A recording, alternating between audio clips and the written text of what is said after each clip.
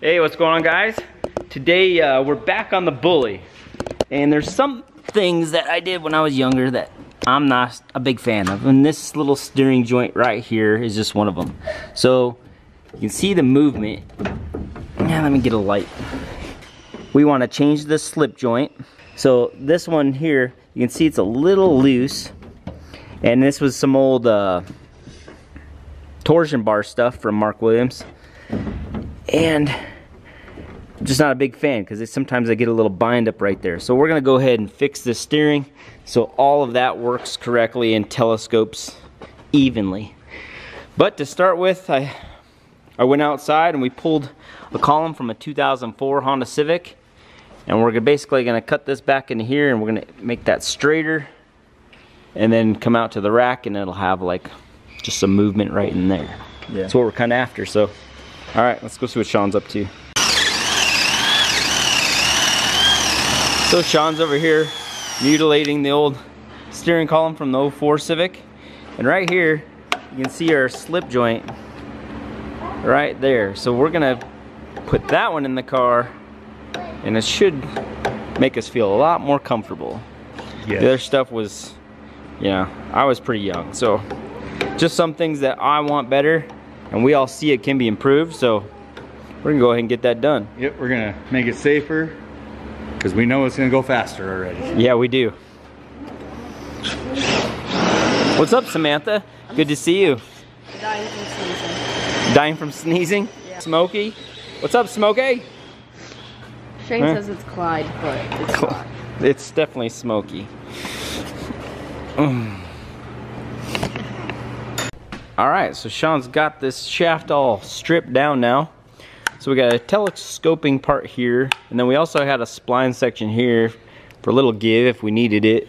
Yeah, but the chassis really requires something extra, it'll still have it. Yeah. So it's a nice piece. It looks really good. It's really feels heavy duty. Yeah. Yeah. So I mean, if you think about that, when this is coming forward, this bar is aimed down, so it's trying to push that direction. So in reality, it's trying to pull down and push the opposite direction the column's going, so that's why it's not working as well. Whereas if we had it solid to like here, and the collapse joint here, as that folds, it would be in the dead center of the pinch zone, so that's what would actually cause it to pull and push, because then it would be an even stroke on it. Because if you're like this and you want it to go up in and you're pushing down, I mean, it doesn't even want to do that naturally. Whereas if you're like this and you start pushing, look, that naturally goes on that side, but not the other way around. If you're down here, I mean, you're pushing the opposite direction. You can feel it fighting itself. You see what I'm saying? So really, we got to get the slip out here by the actual flex joint. And I can make all this solid to a U-joint on this side. Drive it around and... Oh yeah. I'll drive it around and do it all. It's where it can be by the tools.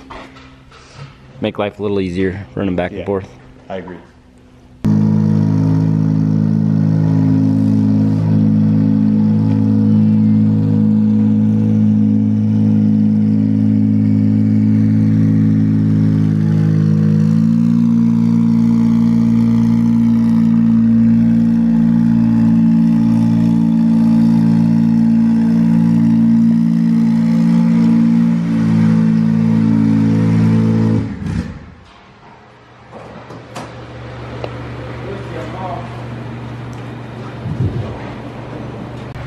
Alright guys, I'm getting ready to pull this old joint out here, and right inside of this little crevice here, there's some zip ties. It's very dark in there, so I'm going to use this hacksaw blade on this nifty little handle to go ahead and cut those in half, get that out, so then I can remove this bolt and get the old knuckles out, you know, get it all out from there to that joint. Alright, so I need to measure how much actual physical collapse room I really truly need. So we have that all out of the way right now, so nothing's getting in the way of binding. So the first thing we're going to do is measure the distance, because this is the part of the sled that does move and the firewall doesn't. So right now we're sitting at 6 7/8. So now we're going to jack it up. 6 7/8. Yep. Okay, tires. Yep. Now we have 5 1/8. So total distance there, it's about a 1/4 inch shy of 2 inches. So okay. we have 1 3/4 inches. 1 3/4. Yeah. Okay. Full telescopic range. Okay. And hold on a second, let's try the other direction too. That didn't really go down any, did it? Okay, so we're good. Yep, it stayed the same. All right. Because the bump stop that's built into Yep. the chassis there. That prevents the sled from nosing over too much. All right, so 1 3/4 is what we came up with? Correct. All right. Does our slip joint have enough for that then? I'm gonna go measure those now. Sweet. All right. Well, after making those measurements with Jamie, we learned that we need 1 3/4 of spline movement. So, using my finger, we got about 1 inch that it collapses there. So, yeah. So it butts right up to that weld. There's full max. Line of my knuckle right to the tip. 1 inch. Here. I'll tape measure and show you. 1 inch. So anyways, we need 1 3/4. 3/4 of an inch too short. That one's out of the question. So I just got this one out of the bully, and this one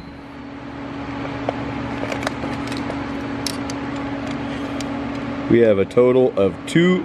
Oh, my bad. Hold on. We have 2 1/4 inches of splines here. So, meaning that we only need 1 3/4. That gives us a 1/2 inch of full engagement at all times.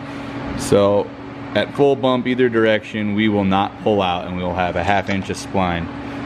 The only thing I'd like to have longer there is just to keep it from getting any kind of buckle this way, because the more length you have, it keeps it more straight and more true. But that's at full max sled compression. So hopefully the more tuning we get, the less and less of that we'll get, and we'll stay farther and farther away from there.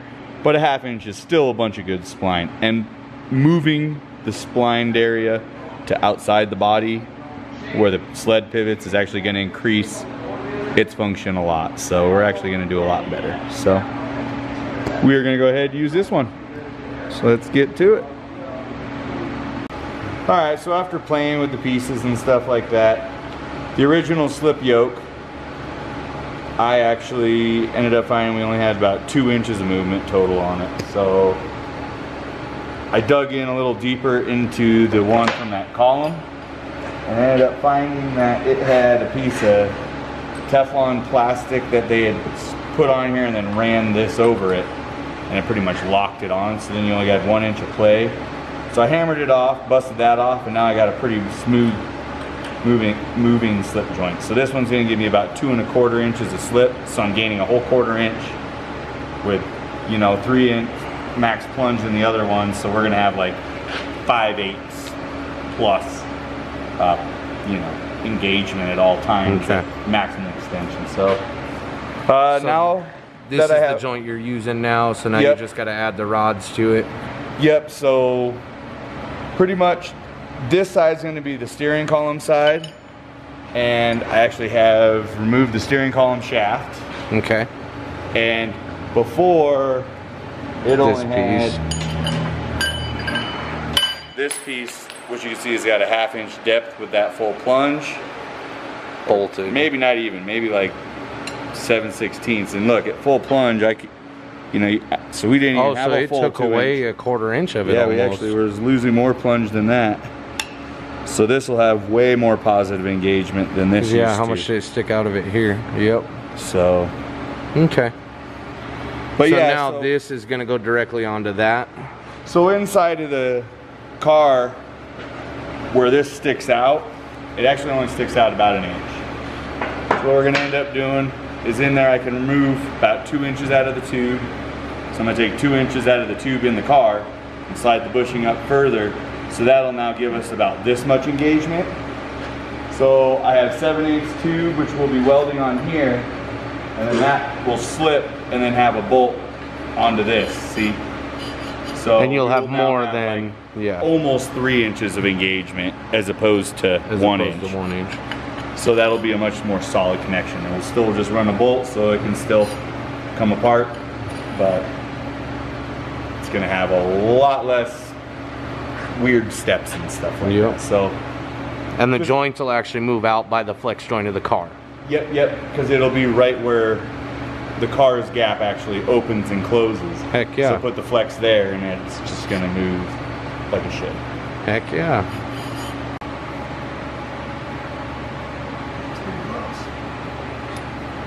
You like it? Yeah, that's enough for a U-joint. Weld her up. Next step, weld it up.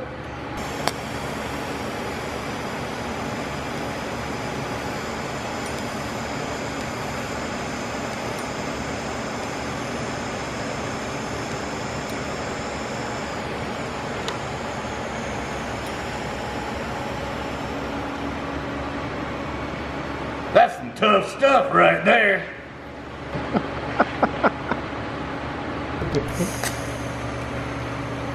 And a Roman's car, pretty cool. Alright, so this was a sleeve you welded onto the female splines, right? Correct, correct. So that you have the extra length on there. Yeah, this will be on the outside going to this snub. So, but this is going to give me a little more distance so I can cut off the non-sleeve section of this sleeve. We're going to have maximum plunge. Plunge it.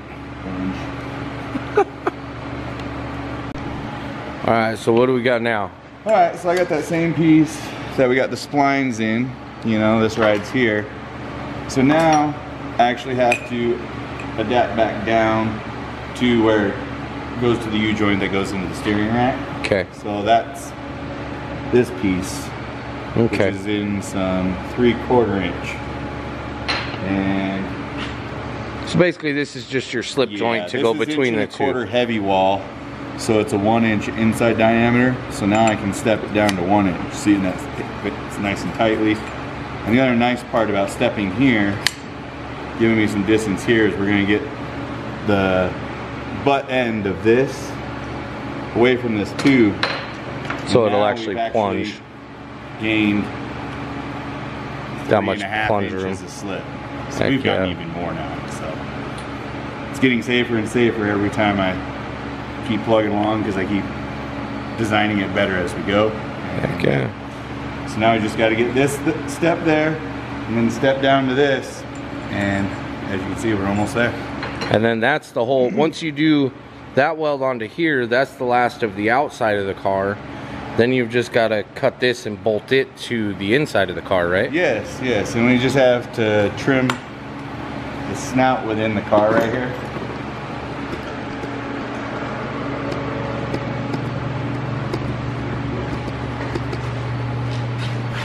So the steering rod goes through here, and when it stuck out the back, we only had about this much. But as you can see, we have quite a bit that's not connected here. Yeah. So I can cut this back another, you know, 1.5 inches, 1 3/4, and then that bushing will slide in, and then just that much more of the shaft will be sticking out. Yeah. And yeah. Heck yeah. Keep on welding.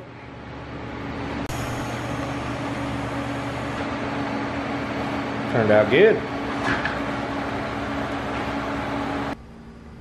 Okay, so I now have the stub that goes into the front U-joint for the steering, to the steering rack, tacked into our whole other U-joint assembly that goes up to the steering column. And I've already gone ahead, drilled a hole right there, and that is for where the rosette weld is, and that will get welded up along with the whole top seam here, which all I have is tacked up right now. So those 2 points will be welded to keep this in here. So I mean, that's a good strong weld to begin with, but by going and doing it up to another point of the tube, what that does is it stops it from flexing in the tube side to side, which could slowly fatigue the weld or the material at the base of the welds.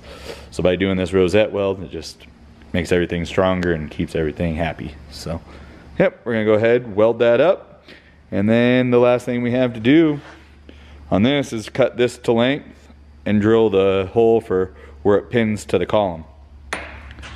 So we're gonna go ahead, weld those 2 pieces up, that'll be done, and then we're back into the car, shortening the steering column tube, and then assembling, and then cutting this to length and pinning it. So getting real close.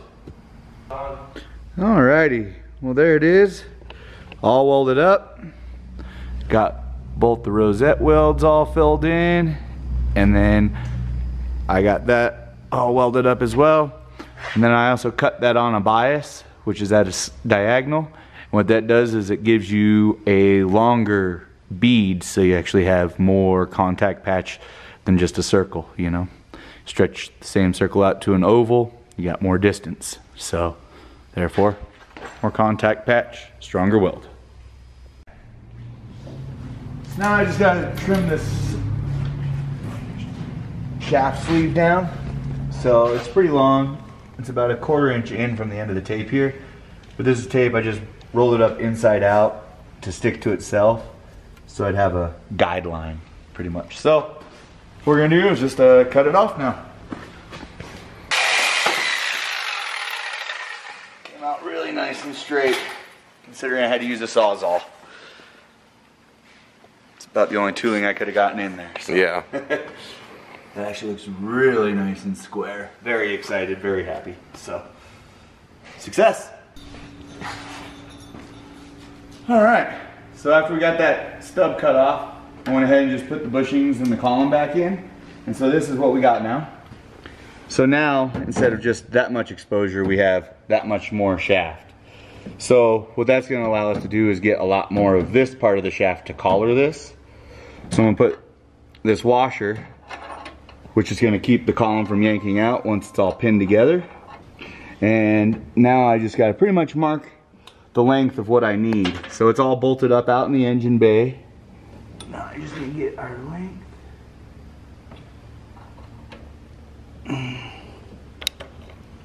Just looking right out. There. All right. So now we'll go ahead and take that out. I'll cut that off, put it back together, and if it all fits real good right there, we're gonna go ahead and pin it, and that should be it. That'd be awesome. Oh, yeah.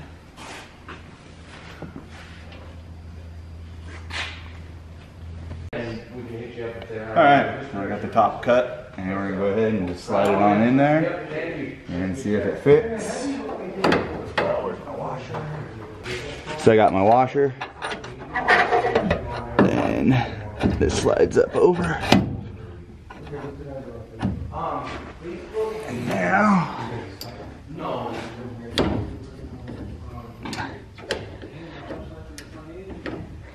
No, that's the old one. That's the old one where we're kind of chopping it up, reviewing it. Facebook is all Frank. okay. And that stops it from moving in and out of the splines there. This needs to be right, so I gotta stretch my splines out down here.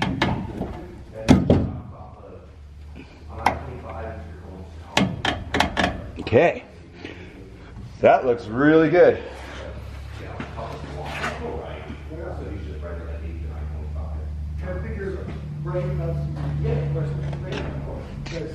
Now let me see if it goes full. Oh.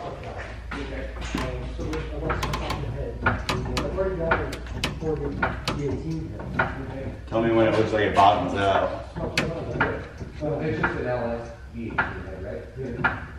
Right there.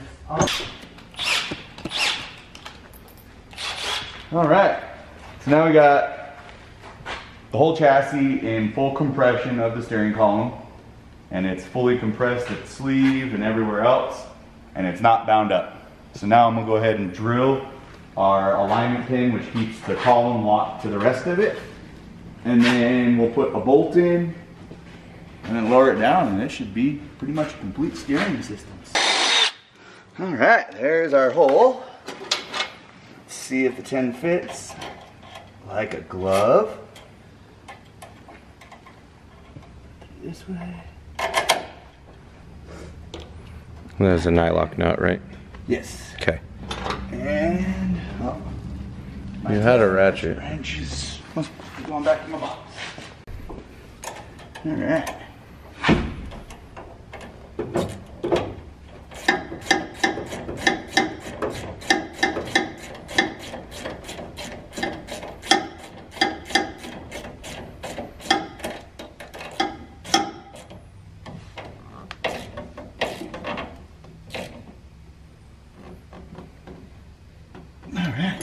So are we fully connected now? Yeah, we are fully connected. Let's tighten these two up.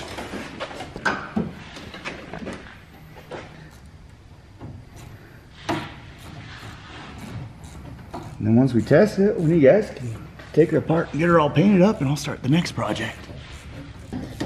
Almost there. You think it'll steer jacked up now? I'm pretty sure it will. I heard just moved it a little bit and I didn't feel nothing. Jacked up before, it wouldn't steer very good.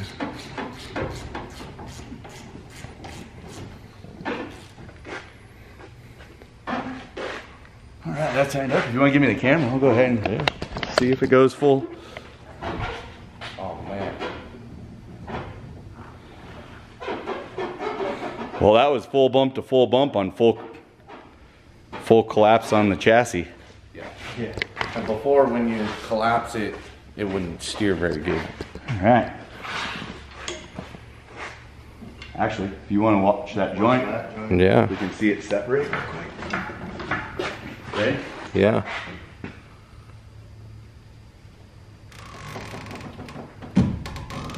Now jack it up. Like a glove. It's too perfect. Working just like I envisioned Bro, it. beautifully. Yeah. Woo!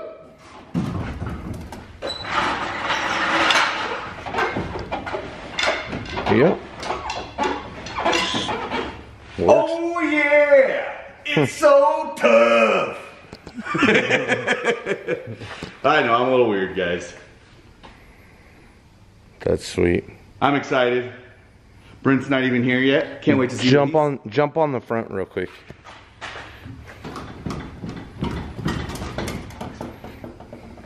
Sweet. And I know There's still after- an I inch still and a have- half. Oh yeah, an inch and a half of Yeah. solid spline connection. That's sweet. So, I feel a lot safer with that. Oh yeah. oh yeah. The only way that's coming apart now is if the sled detached. Yeah. And if that And that's detaches, bigger we got issues more than problems. that. Yeah. We got some big issues. So, woo! There is a good correction on the bully. Yep. Now we just got to show Brent when he gets back from the store. Oh yeah. All right, guys. So we're going to set... This tack isn't working. Every time we kill the kill switch on the back, it's resetting it. Right, Todd? Yep. So what we're going to do is we're going to abandon this. We're going to put the shift light to an output on the Pro Logger. The Pro Logger has some outputs. So I already went in and set it up. I'm going to show you guys, though. So output 1. So we have it set up as a type output. It's using the tack. So it'll turn the shift light on at 8400. It'll turn it back off at 8350. And then we can test it. We're not using air fuel. We're not using time. We're not using his boost. It doesn't need a reset. So we're set up there. So now all we've got to do is we've got to put a switch power. There's 2 wires on the shift light. One of them has to go to a switch power, and the other one has to go to our light blue wire, which is going to be our ground output from the Pro Logger. So the wiring is actually going to be extremely easy here because we've already got some T-taps. So we can just put our one wire from the shift light to our old power for the tack, and then another tap off the light blue for the other wire. So we don't have to run a bunch of wires, we'll use what's already here. And then Brent will have a shift light. He's got the shifter on the button on the steering wheel now. So we shouldn't run into any more shifting issues now, huh? This thing will be sweet. Right on. Hopefully she'll rip in Vegas. Yep. So Todd's gonna get on moving those 2 wires around and check another thing off our list. Alright, so we've got the 1 T-tap on the power, moves the 1 T-tap to the light blue, put the spades on the end of this. So we're on tack on 8400. Tack off, we need to just make this a really high unreasonable value that it'll never get to. 12,000, I don't think we'll ever get there. Tack test.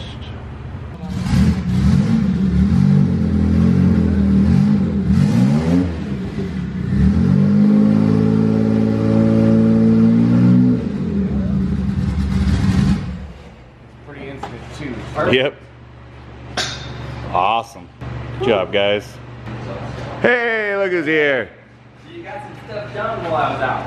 What are you talking about? I don't get anything done. Whoa. What, dude? Alright, watch it. Hey, watch it. Oh, wow. Whoa. Holy mackerel. That's like perfect.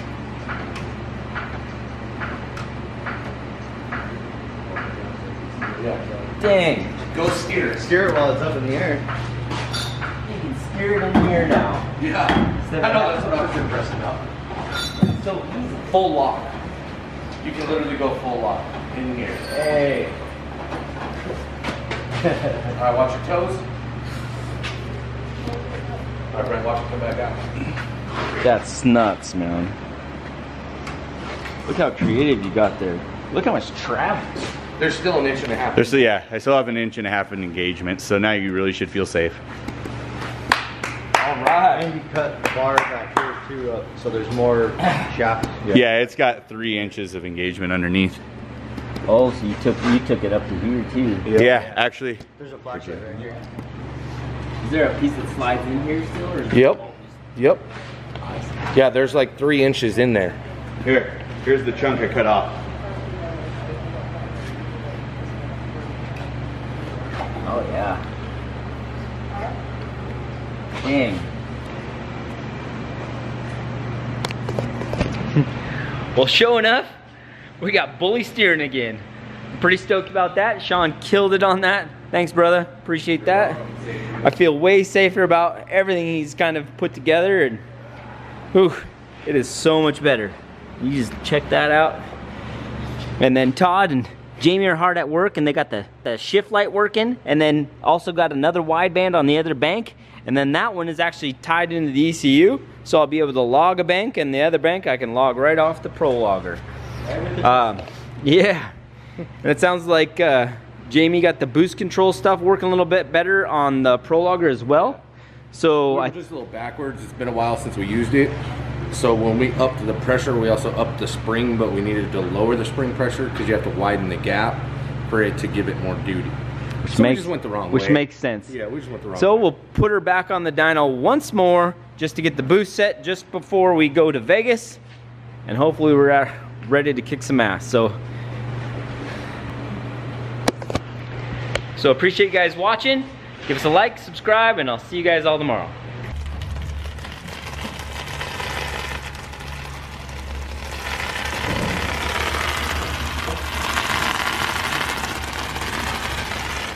I love the dino sauce. That's some grit. It's glued a little bit. It's glued just a little wee bit. Now let's make a rip.